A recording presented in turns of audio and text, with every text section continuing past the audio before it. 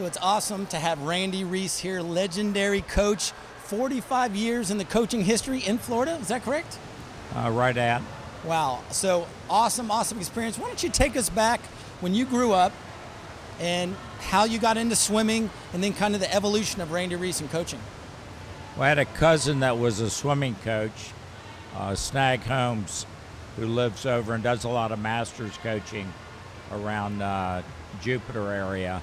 But he started coaching my brother, who's 4.5 years older than myself, and I kind of followed in the footsteps after Eddie.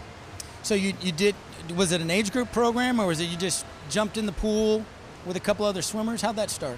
It was more, he was coaching Eddie, and then he decided to coach myself and one of my cousins. And then so you grew up through high school. What high school did you go to? Mainland. Mainland. And then you decided to go to where? Florida State. Florida State? Who was the coach there? Bim Stoltz. Yeah.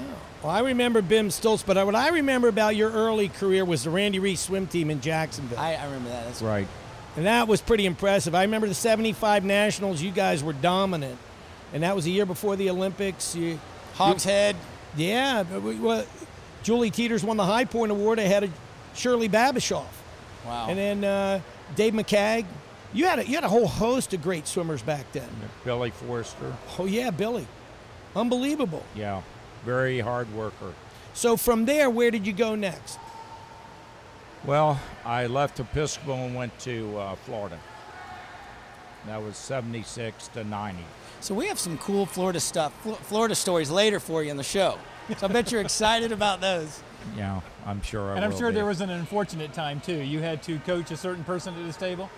Well, it was try to coach. It's probably true. I was a big jerk back then. All right, so tell me a little bit about your philosophy and training. I mean, what's in the Randy Reese mentality that gets these kids going so fast?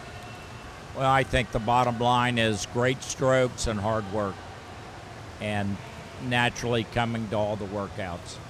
So when you're talking about great strokes, do you start them in the age group with a good stroke technician, or is it you one-on-one just developing in high school?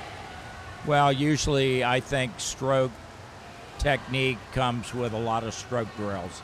You can still work hard but do the right stroke, and a lot of our drills are one arm, so you can break it down and I think learn it faster like that.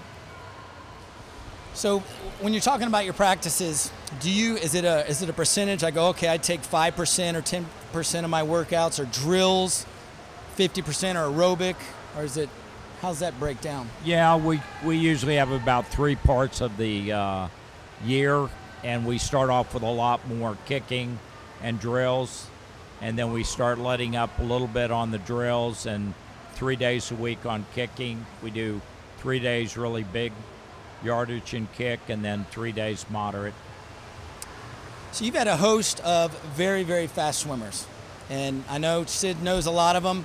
What are some of the ones that come to mind that just really go, wow, those guys were tough, bad to the bone guys or girls?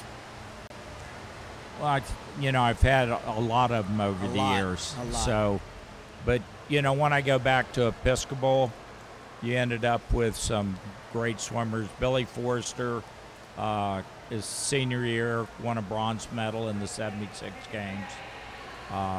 David McCagg.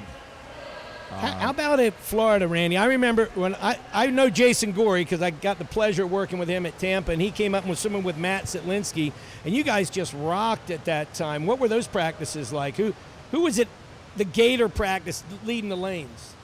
Well, Matt led a lot of the distance lanes, but, Jason jumped in there and challenged him. And, it wasn't Matt winning every day, that was for sure. They'd beat themselves up, and then another guy would take over. Hellenkamp was there, working hard. So we had some real good distance people. Back then, it was a little easier to get people to dedicate themselves because there wasn't as much opportunity to go to your iPhone and things like that. So Randy, I'm curious, over the 45 years you've been coaching, how much has the swimmer changed, for the good or for the not so good? Well, I think it's changed for the not so good. To find the more dedicated kids that you used to be able to find is really gone away. So, but you've had success over the last decade or so. I mean, remember the age group team you put together in Texas, and then I guess it's even changed culturally since then. You've been here at Clearwater. We've seen a lot of tough swimmers come out of your program.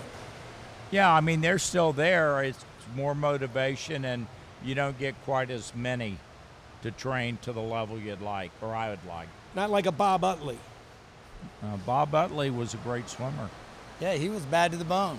We need a few more of those these We do need a few more of those. So there's a different look in a Reese swimmer, to be honest with you. It's the legs and the core sitting up a little bit higher. What do you attribute that to? Is it the buckets? Is it the what is it? I think buckets strengthen you.